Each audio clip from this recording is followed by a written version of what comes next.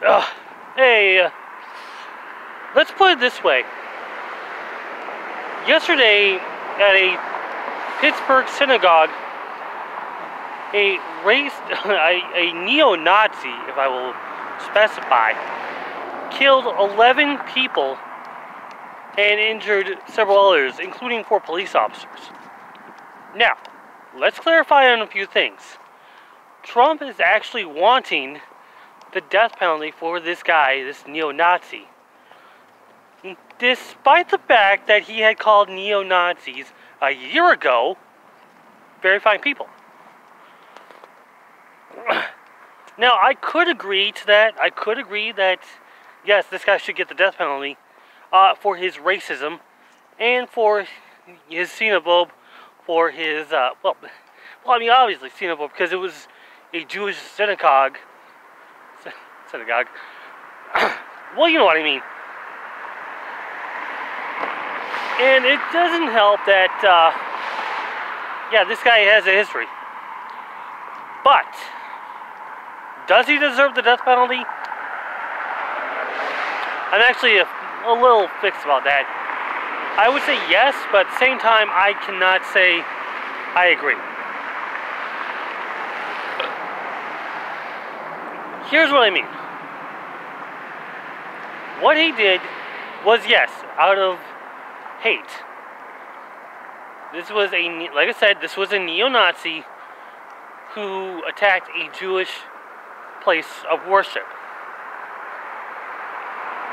For what reason? Let me put it to you this way. What has a Jew, for all those neo-Nazis, what has a Jewish person ever done to you? I'm being honest here. So if a Jewish synagogue is a place where you hate, just go right by it. If a black church offends you, just go right by it. You don't have to go and shoot it up just to prove your point, because it results in bad things, and we're already seeing that. Alright, I mean, a few years ago we had Dylan Roof in Charleston, South Carolina, who shot up a black church,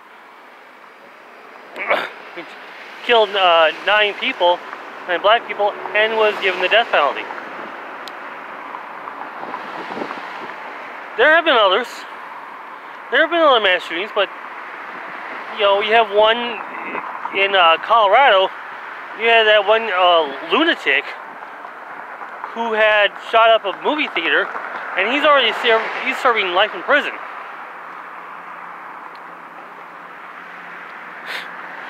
Now,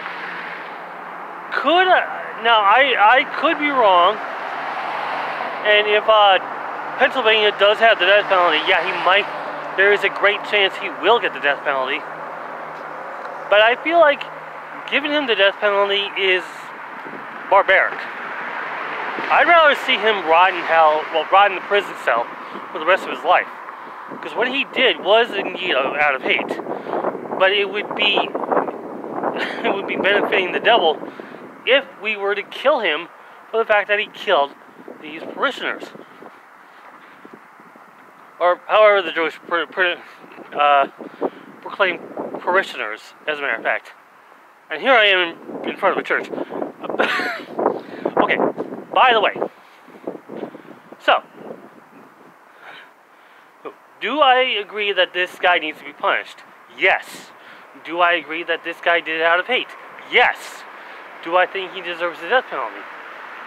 Not quite. Here's another thing. The day before, which I say, the day of the shooting, Donald Trump and other Republicans were reciting the good old NRA talking point that a good guy with a gun can stop a bad guy with a gun. Now, let me clarify a few things here.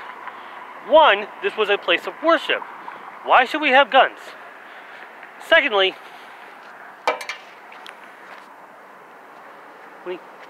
there were good guys with guns, and they got shot. Luckily, I think they're going to be okay, so, nothing to worry about there. But on hindsight, yes, the bad guys did have a gun, and the good guys got shot by it. So the talking point is dead. Do I think that this should have happened? No. It didn't. It should not have happened. It should have been stopped. Just like the bomb, just like the Democrats getting the bombs, that was stopped. But this was not stopped. This was instead caused by a person who wanted to fulfill his hate, who wanted to feel the emboldenment of Trump's hatred of the blacks, of Jews, even though his stepson, his son-in-law, is a Jew.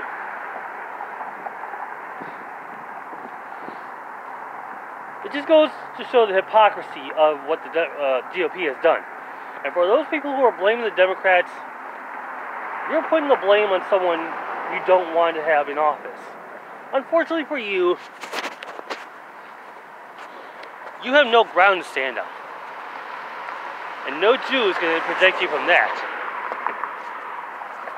If only I could hit the stop button.